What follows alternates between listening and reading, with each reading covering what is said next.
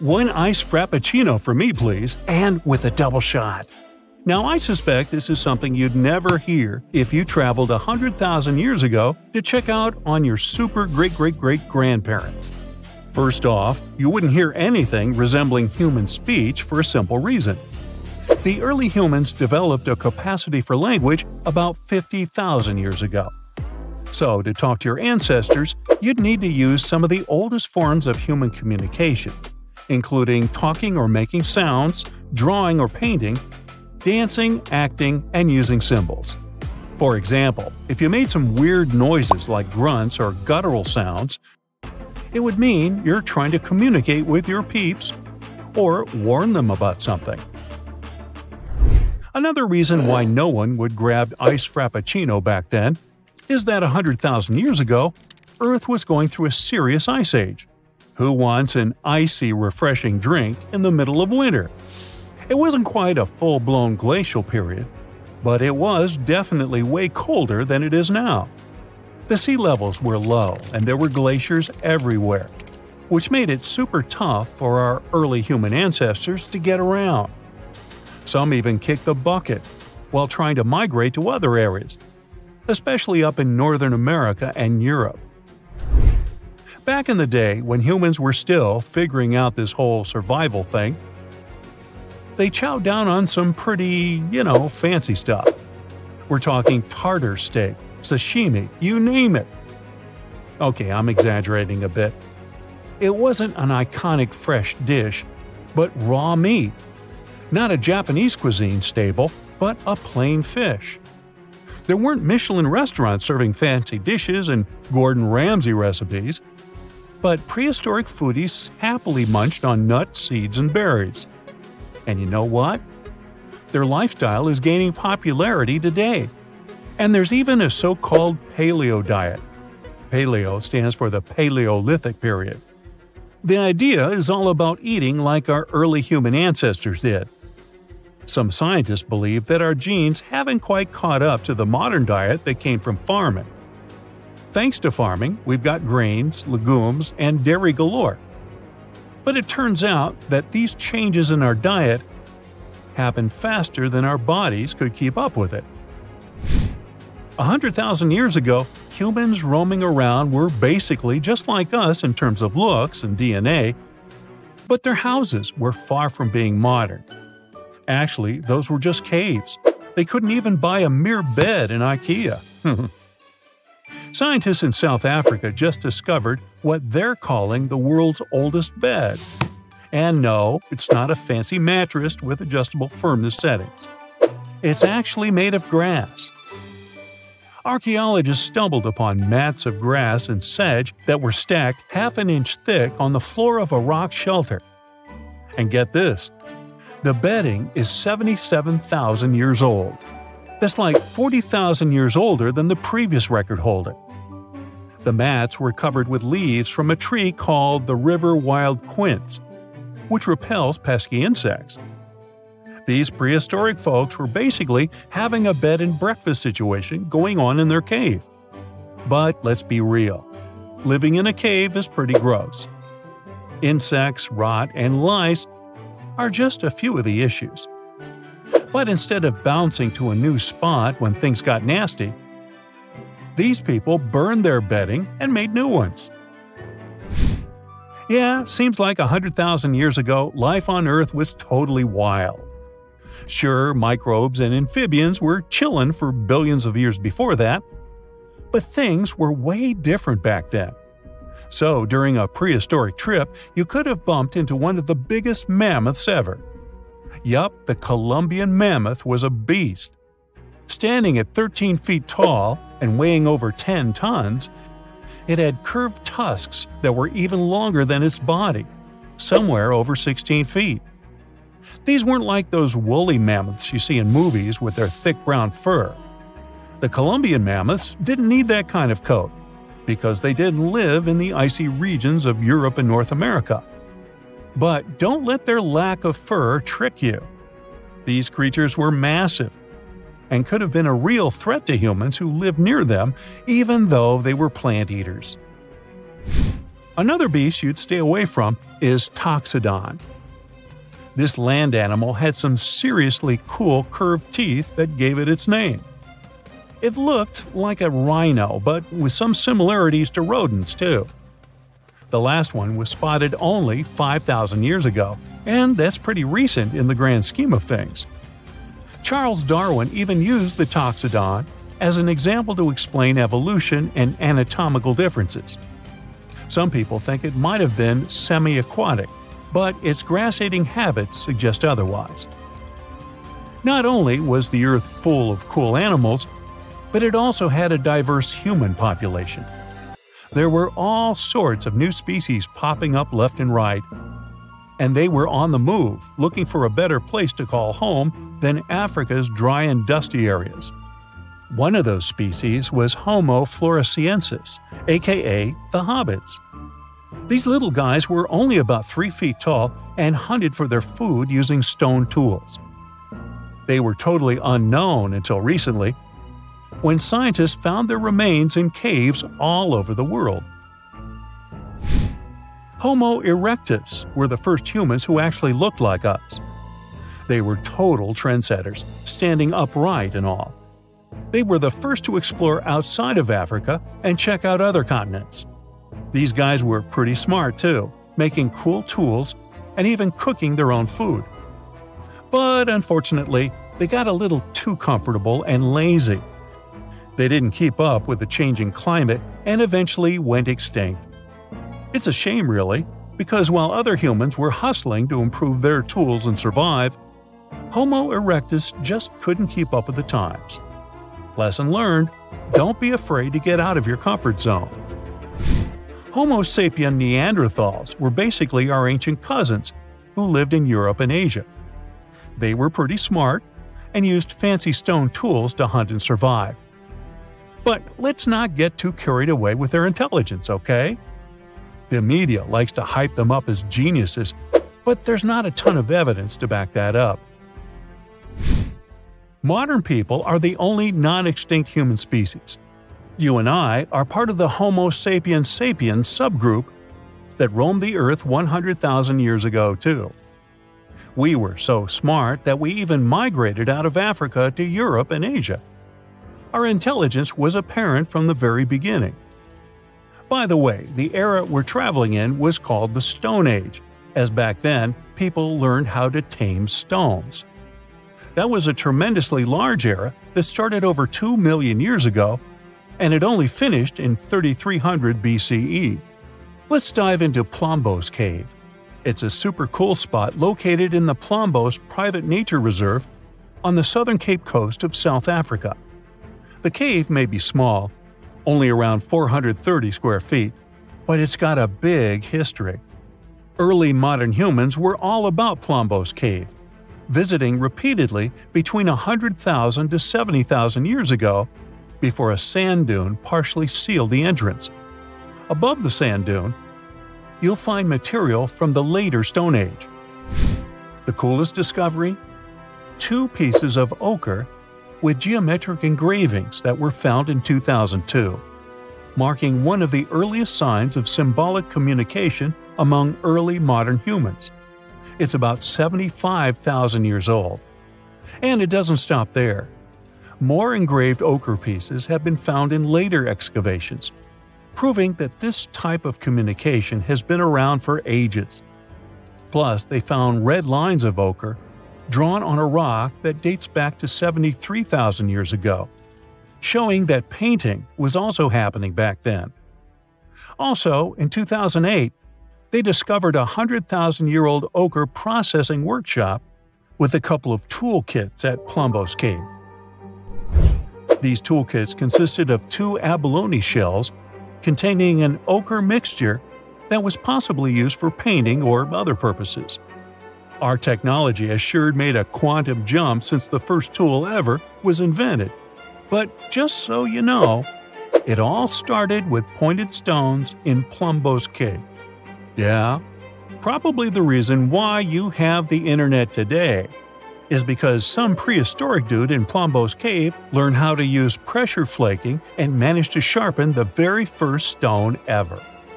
And there were some inventions in between that, but yeah. The profession of a travel blogger is far more ancient than you can imagine. Yeah, the first ones appeared around 2,500 years ago. Meet Herodotus, historian, travel blogger, genius, billionaire, philanthropist. Just kidding. Herodotus had been all over the place, and by the time he hit 60, he had seen more spots than anyone else on Earth.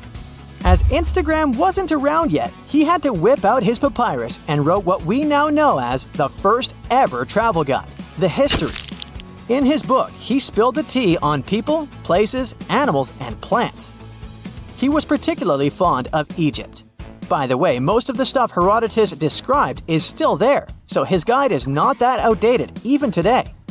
If you're ever in Egypt, you can actually check out the same monuments and sites Herodotus saw. One spot that Herodotus cruised to was Lake Moeris down the Nile.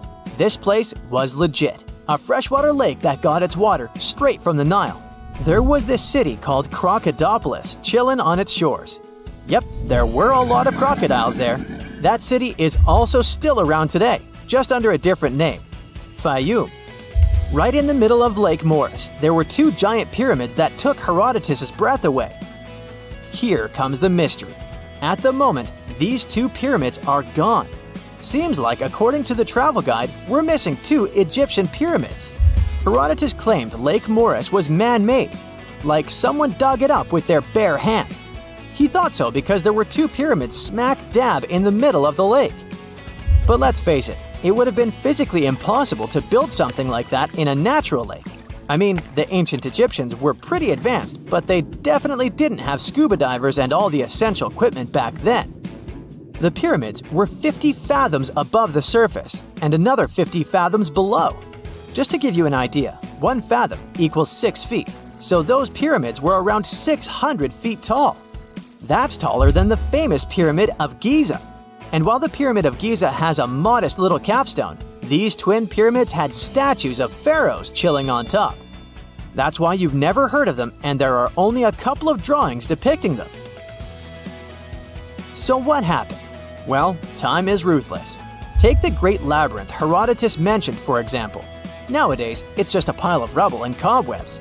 Even the once magnificent Lake Moeris has changed. The water there has turned salty, and now it's just a fraction of its original size. Sure, change is inevitable, but you would think pyramids would stand strong against the test of time, right? Their unique designs make them super durable. So where are these pyramids now? Well, chances are they never actually existed. We all know that some travel bloggers tend to exaggerate, right? Herodotus was no exception. While some people call him the father of history, others call him the father of lies. Ouch! Yeah, his books have false or unverified information sometimes. For example, he totally blew up the size of the Pyramid of Giza in his guidebook. He doubled its size. But hey, cut the guy some slack. In the pre-Google era when our travel blogger lived, fact-checking was pretty complicated, especially for Herodotus, who couldn't even read those funky Egyptian hieroglyphics. He had to rely on the locals for info. Those inconsistencies in Herodotus' book might be just one epic prank pulled by mischievous locals on a clueless tourist. Classic.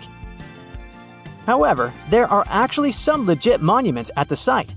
The pedestals of Biamu are the leftover bases of two ginormous statues built by the ancient Egyptian pharaoh Amenemhat III. These ruins used to grace the shores of Lake Moeris, but now they chill in the Fayum Oasis, about 4 miles north of Fayum City. The first time these statues were mentioned was by, you guessed it right, the Greek historian Herodotus, who was around in the 5th century BCE. Remember the description? Herodotus said there were two pyramids that soared 50 fathoms above the water surface, and each pyramid had a massive statue sitting on the throne at the top. We have the statues, but not the pyramids. Weird, right? There's an explanation, though. Some scientists believe that Herodotus probably wrote about these statues during a time when the area was flooded. But hey, it's not just Herodotus who spun this tale. Diodorus the Sicilian and Pliny the Elder also jumped on the bandwagon, repeating similar claims about these colossal statues. However, let's not forget that Herodotus might have been a bit lazy. He never actually got up close and personal with the statues, he just saw them from across the lake. So picture this: hazy silhouettes in the distance and Herodotus' imagination running wild with their grandeur. The description matches, except for the height. While Lake Morris pyramids seem to be a myth debunked, there's another mystery waiting to be unveiled. Some time ago, archaeology researcher Angela Mickle dropped a crazy discovery. She claimed to have found not one, but 2 lost pyramid sites in Egypt. The craziest part is that she didn't even have to leave her couch to find them. She basically found those pyramids online. After spending 10 years studying Google Earth, Angela managed to pinpoint these 2 areas along the Nile Basin. They're about 90 miles apart, and both have some funky-shaped mounds. The first one is chilling by the Nile in Upper Egypt, just 12 miles away from Abu Sidoum. The second one, 90 miles north, has a 140 feet wide 4-sided shape. The second site even has a massive triangular plateau that's a staggering 620 feet wide. Angela wrote on Google Earth Anomalies back in 2012, saying that the mound looked super flat on top and had a crazy symmetrical triangular shape that had been worn away over time. And the second site? It got this square center that's totally out of the ordinary for a mound this size. It almost looks like a pyramid when you see it from above. But not everyone is convinced. Some Egyptologists say these mounds are just geological features called buttes. Apparently, they're pretty common in the local Fayum Desert. These buttes form when sediment piles up and there's a stubborn layer that doesn't want to erode. So when the surrounding sediment washes away, that tough layer stays put and makes the hill all flat. Still, this one's just a theory as of now. By the way, Egyptian archaeologists just made one more incredible discovery.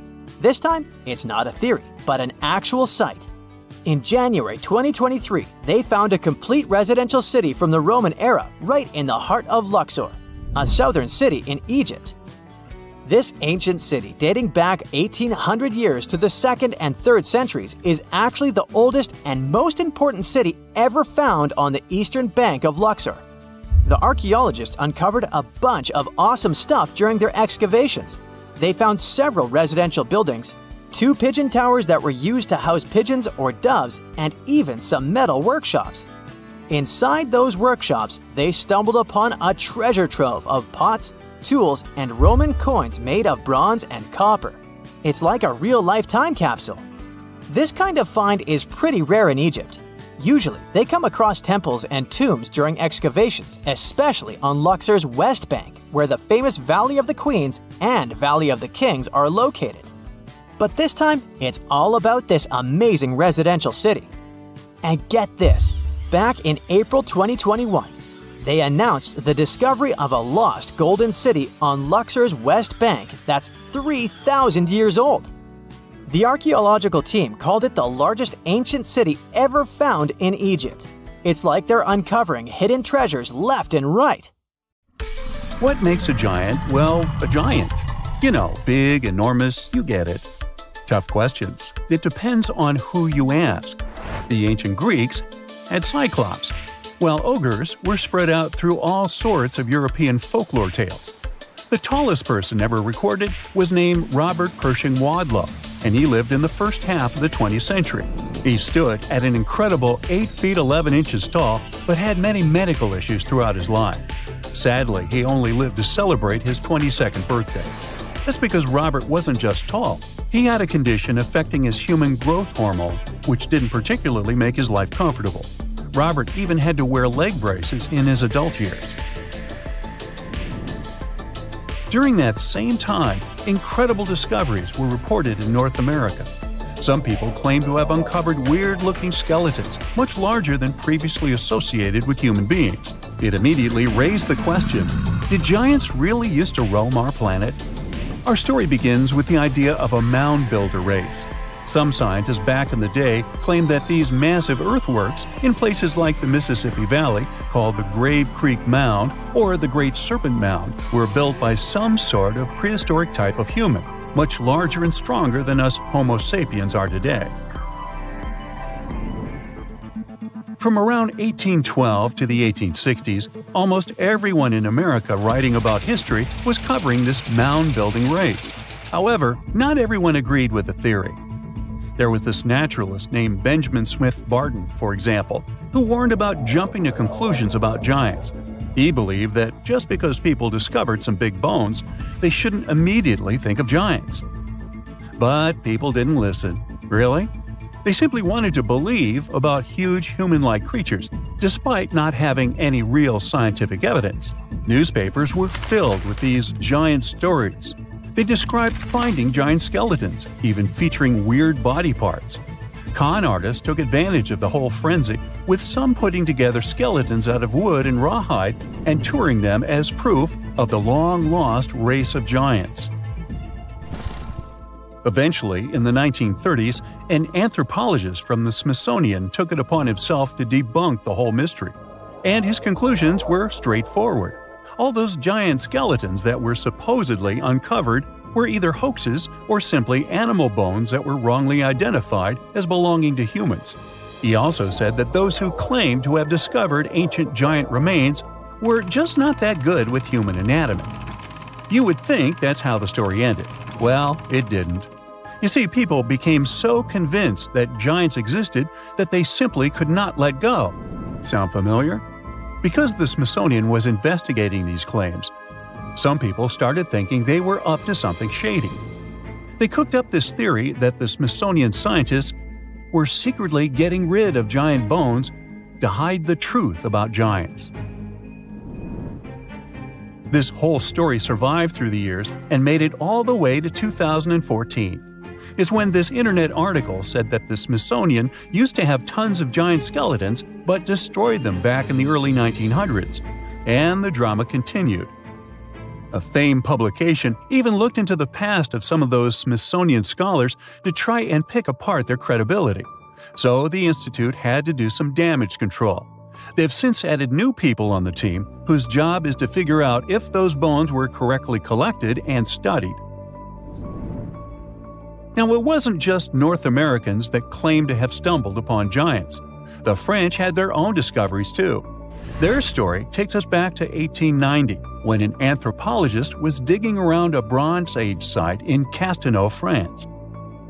What he found were 3 bone pieces that looked like they came from a giant human. The findings included a massive thigh bone, a shin bone, and a regular upper arm bone known as a humerus. Now, if we put all these bones together and calculate the proportions, they lead us to this towering figure, somewhere between 10 and 11 feet tall. However, in 2022, contemporary scientists took another look at those bones. They concluded they most likely belonged to a cave bear, not a human. It wasn't that unusual for people back in the day to confuse giant animal bones with those of humans. Now, the truth is, our ancestors were in fact taller than we are today, despite them not being technically giants. The average human body has changed a lot over thousands of years. We're not as big and strong as our ancestors were. In fact, we've been on a bit of a downsizing trend, especially in the last 10,000 years, and it's because of a mix of factors. Our genes, the world around us, and how we live our lives all play a role. Way back around 40,000 years ago, European men were towering at around 6 feet.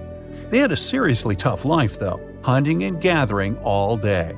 That lifestyle required a good muscle structure, and their African roots might have given them that extra height, which came in handy in warm climates. Moving on to 10,000 years ago, we can already see a big change in European males. They went down to 5 feet 4 inches on average. What happened was the climate was shifting, and people were increasingly relying on agriculture to provide for their families. It wasn't all sunshine and comfort, though.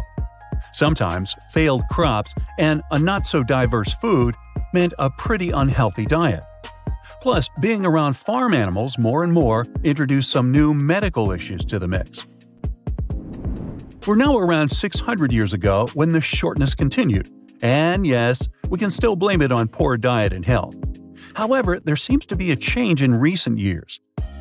Today, European males are reaching an average of 5 feet 9 inches, And sure, the fact that we're eating more veggies and getting regular checkups at the doctor did help a lot. But it's also because of industrialization and living in cities. This has brought people from different backgrounds together, which is a good thing. It decreases the chances of human passing on genes that could cause problems. So, it's a combination of better living and genetics that's making us taller. We shouldn't give up on ancient giants quite yet, though. You see, experts believe they recently discovered the remains of such a person, who supposedly lived in ancient Egypt.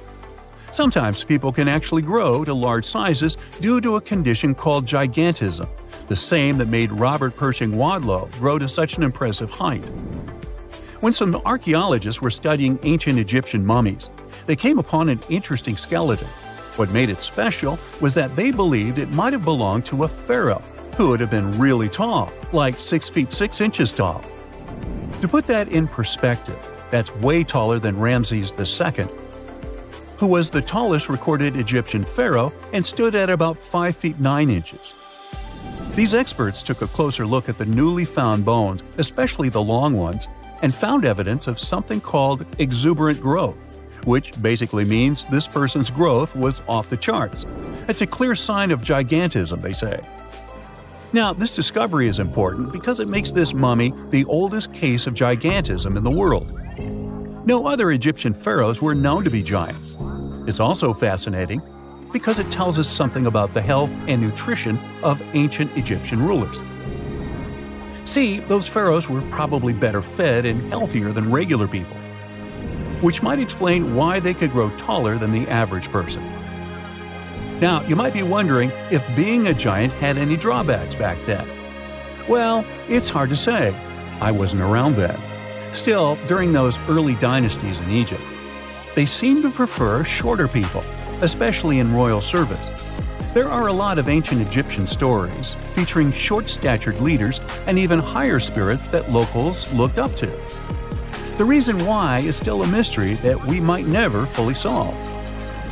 But since this mummy was found in an elite tomb, it's possible that being a giant didn't have a social stigma attached to it at the time.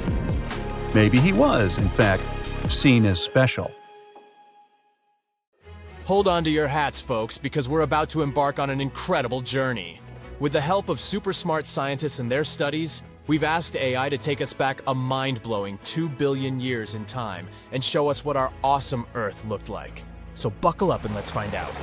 Once upon a time, way back when Earth was just a baby, around 4.5 billion years ago, hopping into a time machine and paying a visit would have been a big mistake. The whole place was a hot mess. First of all, the ground was still all gooey and molten, so landing your time machine would have been a major risk. Now, as soon as you tried to get out, you would see a completely different Earth compared to what we know today. The landscape is a patchwork of rugged mountains, sparkling seas, and vast stretches of land. Picture massive volcanoes erupting in fiery bursts, shooting gases and ash into the air. It's like a crazy fireworks show. And even if you had a fancy new machine that could hover and had special shields to handle the heat, you'd still have a hard time breathing. You see, the early Earth's atmosphere is a bit moody. Thick clouds hang in the sky, casting mysterious shadows on the land below. The air is as thin as a whisper and filled with all sorts of interesting gases like hydrogen and helium. Carbon dioxide swirls around, giving everything a vibrant green hue. Water vapor drifts through the air, creating a sense of humidity and a refreshing mist. Oh, and there might be a hint of ammonia and methane just to keep things interesting. Lots of cool gases, huh? But wait, there's something missing. Oxygen. So if you take a deep breath, you won't feel that familiar rush of air filling your lungs. On land, there are no lush forests or towering trees just yet. Instead, you find rugged, rocky terrains. Some of these ancient rocks bear the marks of intense forces, collisions and earthquakes that have shaped the land over millions of years. But amidst all this ancient beauty, something amazing is about to happen. Life, in its early stages, is evolving and preparing for its grand entrance. Simple organisms, like algae and bacteria, rule the scene.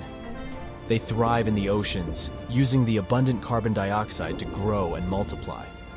The waters are teeming with activity, with colorful, microscopic life forms buzzing around like a busy city. These tiny organisms are working hard, releasing oxygen as they go about their business. They're like little factories, slowly changing the composition of the atmosphere. So this is what the early Earth looked like, more or less. But why was it so nasty? And how could it have changed so much since then? You see, Earth's heat came from all sorts of crazy things happening during its formation. First off, there was some serious heat already packed into the objects that came together to make our planet. Then, as Earth grew bigger and stronger, its gravitational force got a major power boost. It pulled in more stuff, but it also gave Earth a massive bear hug, squeezing everything tightly. And you know what happens when things get squeezed? They heat up like a pressure cooker. This crazy heating had a huge impact on Earth's structure. Picture Earth as a mixed-up bag of rocks, metals, and minerals. But as things heated up, the rocks and metals got so toasty that they melted. And guess what? The denser metals sank to the center and became Earth's core, while the lighter rocky stuff floated up to become the crust and mantle. It was like Earth decided to unmix itself, creating separate layers. Scientists call this wild separation differentiation. But the heating didn't stop there. With all this mixing and moving around, Earth got even hotter. It was like turning up the heat in a giant planetary oven. All this crazy heat had some serious consequences. Earth's high temperature made everything super speedy. Tectonic plates were dancing like there was no tomorrow, making the surface super active and full of geological shenanigans. Oh, and that's not all. Earth also got showered by some serious cosmic visitors. Imagine this. While Earth was busy gathering up all sorts of space debris during its formation, the rest of the solar system was causing some major chaos. Saturn and Jupiter decided to shake things up by changing their orbits, sending a whole bunch of massive objects hurtling towards poor Earth. These collisions were no joke. They packed a punch that melted minerals in Earth's crust and even vaporized them. These booms were so intense that they even blew gases right out of Earth's atmosphere. Talk about a wild fireworks show. Believe it or not, we can still spot ancient battle scars from these collisions. It takes some careful detective work, but we can catch a glimpse of their aftermath. For example, there's this place called the Manitsok Crater in Greenland. Even though there's no actual crater to see, we can examine rocks that were chilling 12.5 to 15.5 miles below Earth's surface back in the day. And guess what? They bear the marks of intense and sudden shock. Now that's some tough neighborhood. The wildest collision of them all was with a planet called Theia. Theia, about the size of Mars, crashed into Earth with a mighty bam! It was a colossal event that changed everything. Theia's metal core fused with Earth's core, while the outer layers of both planets got shattered and tossed into space. The result? A beautiful ring of debris encircling Earth. Now here's the coolest part.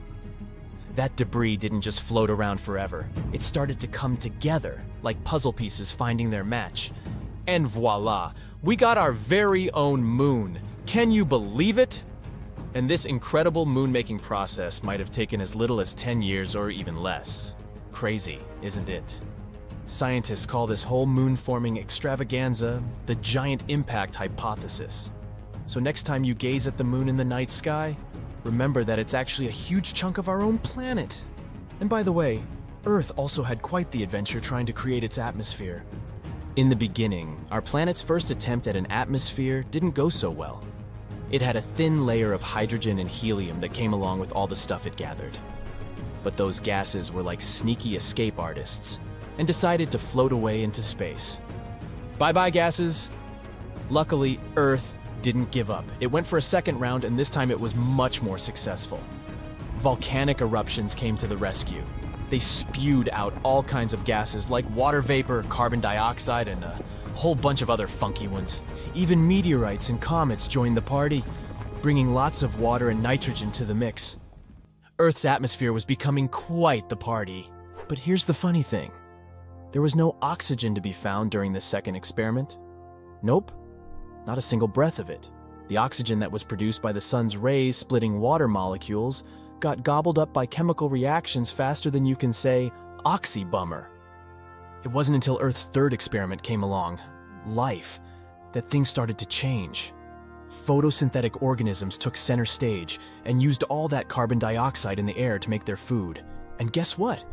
They released oxygen as a sidekick.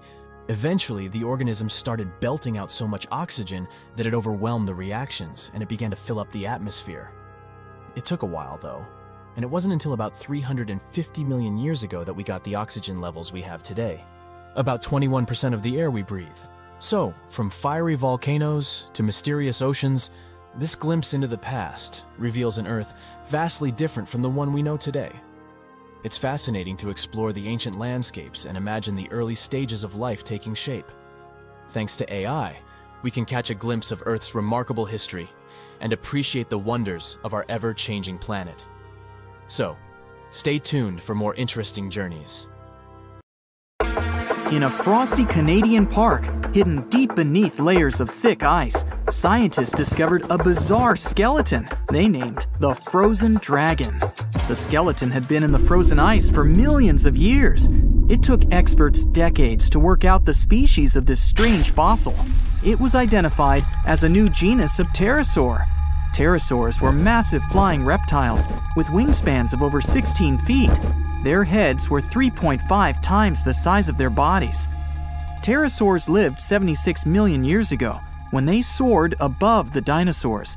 Scientists described them as the biggest, meanest, and most bizarre animals that ever flew. The new genus has been named Cryodragon boreas, which translates to Frozen Dragon of the North Winds. In 2013, a young mountaineer was climbing one of the tallest mountains in Western Europe, Mont Blanc. He noticed a strange metal box poking out of the snow. The mountaineer pried the box open and found that it was filled with precious rubies, emeralds, and sapphires. The climber immediately handed the box to the authorities. It was discovered that the box likely belonged to a passenger on one of 2 flights from India that crashed into the mountain over 50 years ago. The box was valued to be worth over $200,000, and authorities are still searching for the heir to the small box of treasures. In northwest Siberia in 2007, a reindeer herder was on an outing with his sons when he noticed something strange in the ice. The man realized it was a frozen mammoth calf and immediately contacted the local museum. The calf was named Luba and was the best preserved mammoth mummy in the world at the time of its discovery. Luba had been in the ice for 41,800 years and is around 30 to 35 days old. From trunk to tail, the mammoth calf is roughly the same size as a large calf. If you're interested in seeing for yourself, Luba travels to museums all around the world. On the frozen continent of Antarctica, covered in layers of ice and snow, is Mount Erebus, the frozen volcano. The volcano was discovered in the middle of an eruption in 1841 by explorers on an Arctic expedition. The volcano is over 12,000 feet tall and has been active for the last 1.3 million years. Deep within the middle of the volcano is a huge crater filled with large volumes of molten lava. The volcano has occasional explosions, which means it's classified as being in continuing eruption. However, these eruptions are nothing to worry about because they're generally rather small. Back in 1991, 2 hikers were traveling across the Italian Alps when they stumbled across a body that they presumed to belong to a recently lost hiker. The duo trudged back down the mountain to report their unfortunate findings. Once the remains were recovered, it was clear that the body was not recent at all. Scientists determined that the Iceman was more than 5,000 years old and named him Otzi. The discovery was unlike anything scientists had ever before seen because the body was so well preserved. For years, Otzi was studied by scientists who discovered that our ancestors have a lot more in common with us than we ever knew before. Otzi was covered in ink body art. Research done on the contents of his stomach revealed that his last meal was dry-cured meat, similar to the bacon we eat today. Otzi has at least 19 relatives living today, somewhere in Central Europe. Scientists were researching ancient squirrel burrows in Siberia when they came across something interesting. One of the squirrels had hidden away precious seeds deep beneath the ground. The seeds had been encased in ice for 32,000 years. The seeds were for the flower Silene stenophilia, which had long since gone extinct. Amazingly, scientists were able to recover plant tissue from inside the seeds and grow an entire crop of flowers. They've since reintroduced the previously extinct flower to natural habitats all across the world.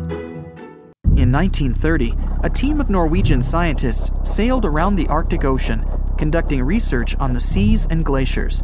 They reached White Island, a dangerous and icy land no human had set foot on before, or so they thought. The scientists were shocked to discover the tip of a small boat sticking out of the snow. Frozen inside the boat, they found scientific equipment and various personal items, including a jacket monogrammed S.A. Andre. They had discovered the wreck of the famous Andre Arctic balloon expedition. In 1897, Swedish explorers, led by Andre, attempted to travel to the North Pole by hydrogen balloon. No one had ever heard from them ever again. People only found out what happened to them when the wreck was discovered 33 years later. It turns out that the balloon had crashed on White Island only 2 days after departing from Sweden. The explorers traveled along the island on a small makeshift boat, but were unable to make it any further.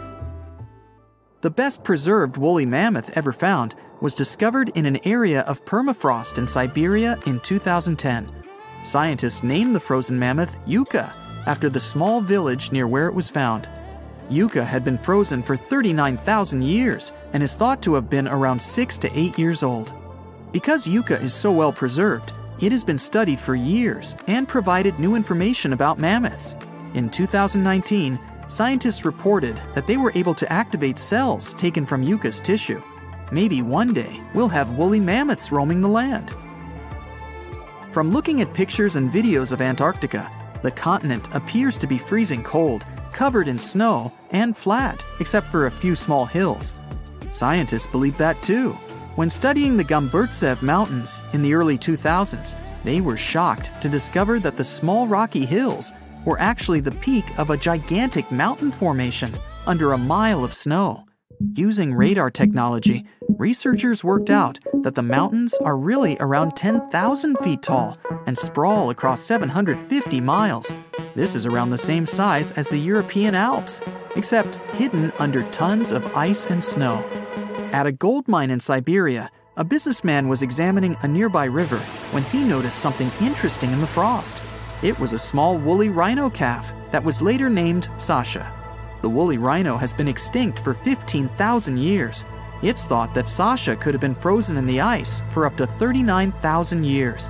Sasha is unique because it's the only full-body woolly rhino to have ever been discovered. Glaciers around the northern Italian town of Pelo have begun to melt. Artifacts from decades and even centuries ago have been discovered pouring out of the ice.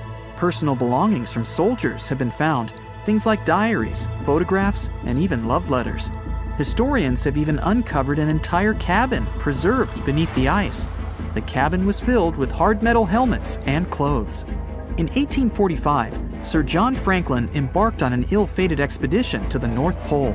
The crew traveled on 2 ships, HMS Erebus and the ironically named HMS Terror. The expedition met with disaster, and both ships were lost to the icy waters.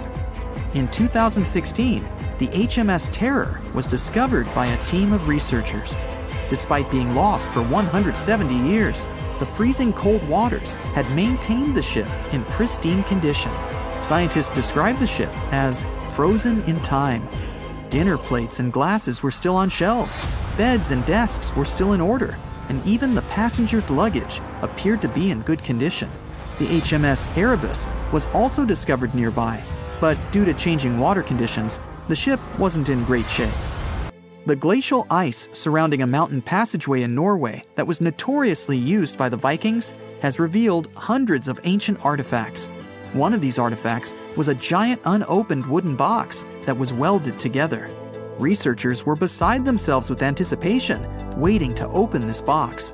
They believed it would be filled with Viking treasures or artifacts that would give us an insight into ancient society. When they opened the box, all that was inside was a plain old beeswax candle. It turns out that this box wasn't actually as old as they thought it was. By analyzing the candle, they discovered that the box dates back to the 17th century. The age of the Vikings had ended by the 11th century. It's likely that the candle box belonged to a farmer who was shipping it from his summer farm to his winter farm to light up the long nights.